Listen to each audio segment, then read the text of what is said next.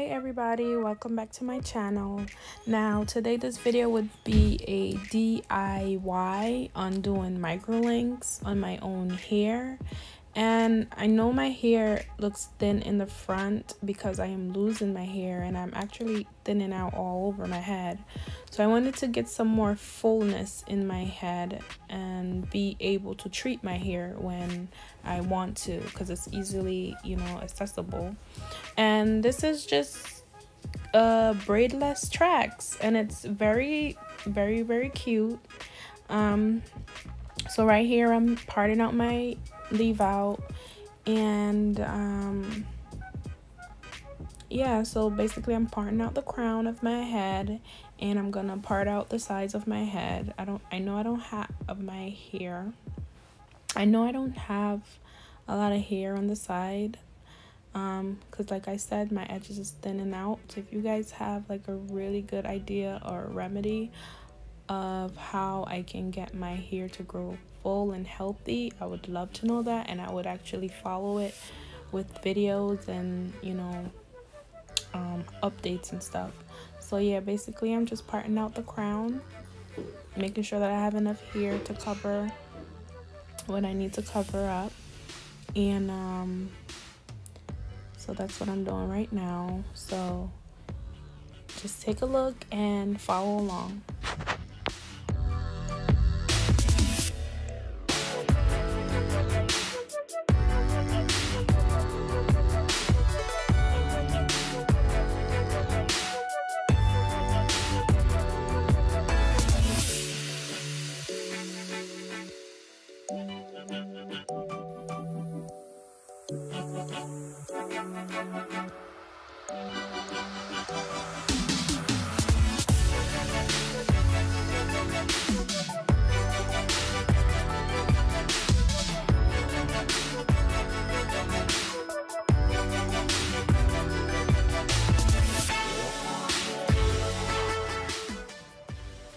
So like I mentioned before, I'm parting out my edges pretty much all around the perimeter of my head, and I am just making sure that I have enough hair out to cover the tracks. If I decide to put my hair in a ponytail or wear it to the side, or whatever I decide to do, if the wind blows for whatever reason, the tracks is covered. So pretty much you want to part it all around the perimeter of your head and make sure it's enough hair. And I'm sorry about the lighting, guys. Further on in the video, I turned my ring light on so it'll be more clear. I didn't realize that it was so dark, but when I did, you guys would see, because it's brighter further on in the video. So keep watching, and if you need to rewind to see what I'm doing, you can do that. I had to put the speed up a little bit because I didn't want the video to be too long and dragged out. So continue watching.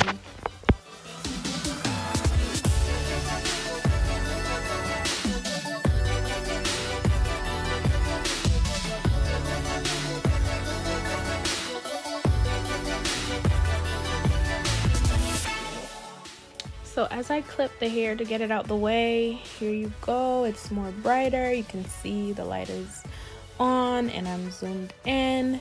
So basically you want to part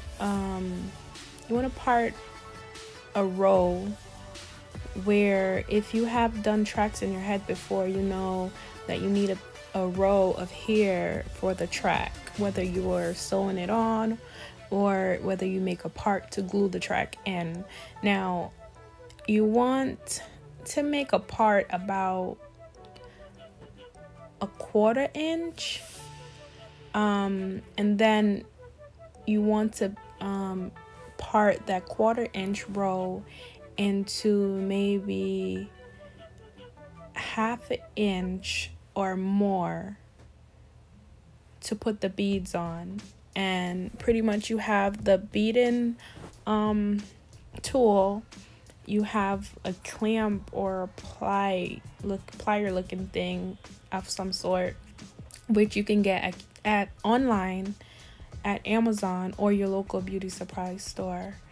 and you basically put the beads on the loop thingy, and you take a piece of hair from the row, as you can see, going from, you can either start at the left side or the right side.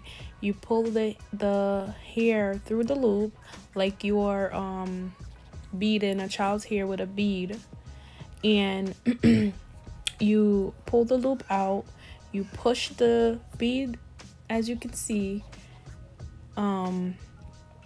with the plier thingy as close as possible to the scalp, but not too close to the scalp, because you don't want to pull your hair out, and you squeeze it down. Now those beads, they have a silicone type of plastic thingy inside, so it protects your hair from the iron.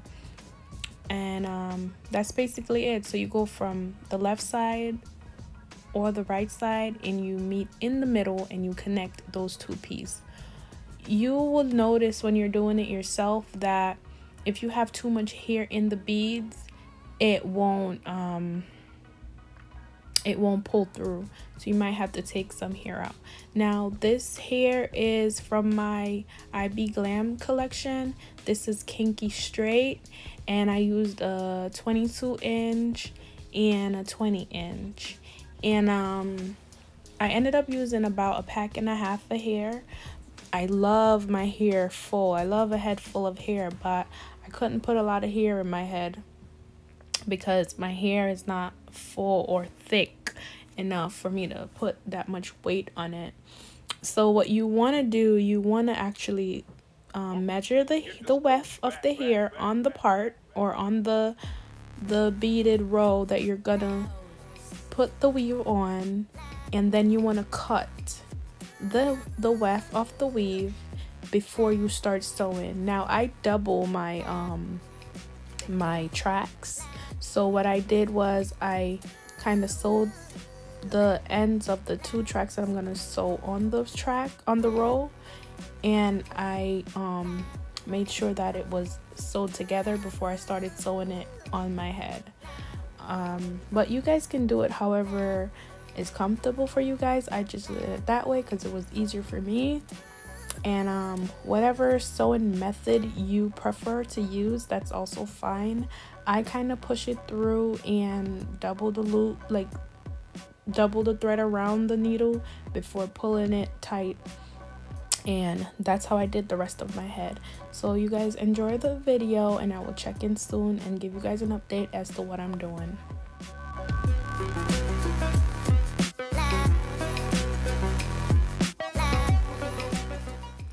Now you guys can see how important it is to part out enough hair. Like I said, and I will say it again, I don't have a lot of hair around my edges, so it's hard enough for me to, you know, blend and cover. But it came out pretty good, and I enjoyed it. I loved it. I got compliments on it, so for me it was okay. I mean, what am I gonna do but try to get my hair healthy and strong again? But anyways, that's me spraying some heat protector on my head, because on the hair and on my hair, because I was gonna blow dry and straighten it. I don't know if the blow dryer did any justice for this hair. It might have, but I was just so impatient to really like take my time with it, so I just was rushing. But you guys will see the finished look. I used the blow dryer and I used my flat iron, and at the end of this video I will also add a picture or a video of me when I put some flexi rods and some perm rods in my head. So enjoy the video, and thank you guys so much for watching.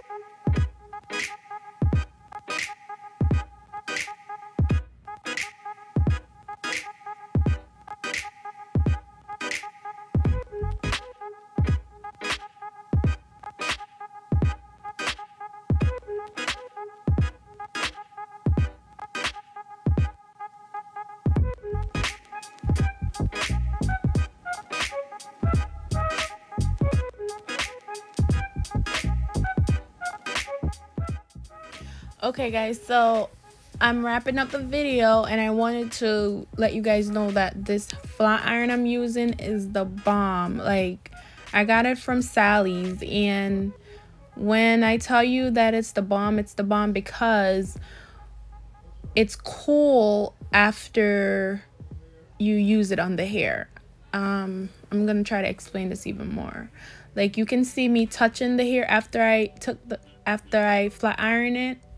After I flat iron it, I am still touching it because it's not hot. And most times after you use like a flat iron or curling iron on a piece of hair, the hair is hot. You have to wait like a few seconds for it to cool before you can touch it. But this wasn't the case with this flat iron, so it's one of my faves right now. And it's great on any type of hair, which is really good. And what I did with my bang, or the crown of my head, I flat ironed it, I bumped it a little bit, and then I pinned it so that it could have like a nice little bounce and body to it.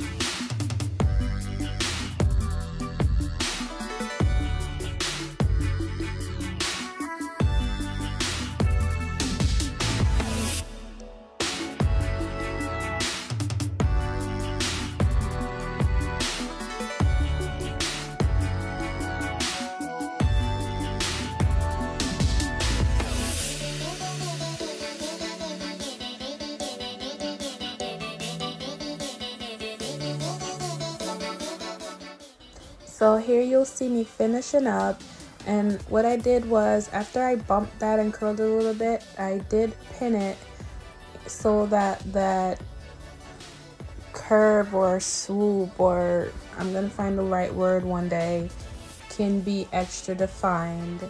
And then I went in with a big T comb to get that, you know, extra oomph.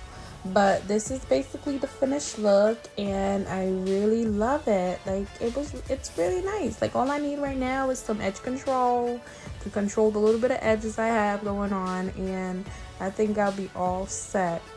And like I said, the hair I'm wearing is from my line, and it's a kinky straight, and it reminds me of a yaki. Like, it doesn't completely get straight.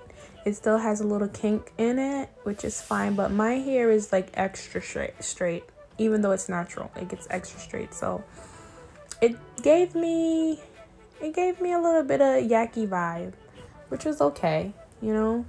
And yeah, I'm feeling this look. I'm making sure I'm getting a little bit of kitchen in the back that I got back there, so it looks, you know, nice and neat. And basically that's what I did, and eventually I take the clip out. Now, you guys cannot tell me this look is not the bomb. Like, it's so natural. It gives me, like, you know, I don't know, it just, it makes me look like a kid too, you know. I don't look my age, which is really good, but damn, like, this look is really nice. I wish my edges wasn't like gone. It would be really, really, really, really nice, but I have enough confidence to still rock this and feel like extremely gorgeous. And I know my hair looks good. I feel good. My lashes is the bomb, very natural, and I just love everything about this look. I did put some perm rods and some flexi rods in it eventually. That's me goofing off with my favorite flat iron, showing you guys how I love it. And I think I was trying to get a cute thumbnail, but you guys can see that this look is really gorgeous, and I'm very happy with it. Thank you guys so much for watching. I can't thank you guys enough.